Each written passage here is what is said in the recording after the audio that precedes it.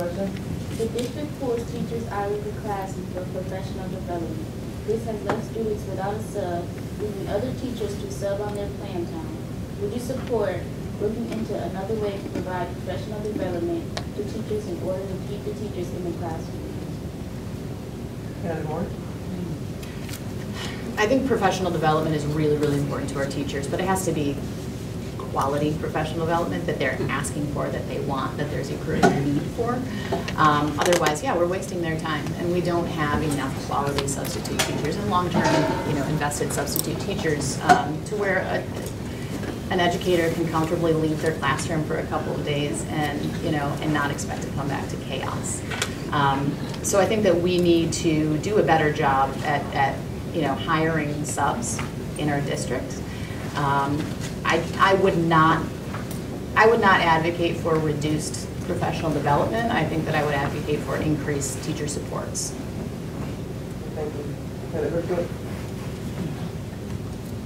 We don't really like to pull the teachers out, but professional development is part of the ongoing training for them, and it is what is in the contracts with the teachers.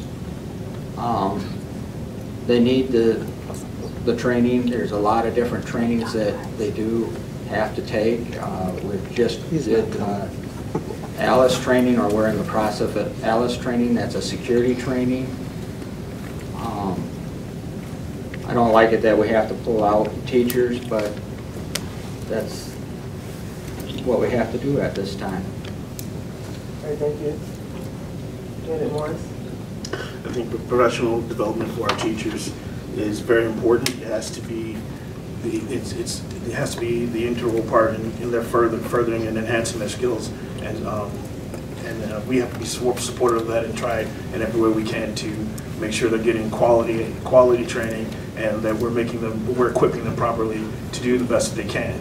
Having said that, we also need to build a bullpen of quality substitute teachers, so that our students don't lose out when their teachers are gone.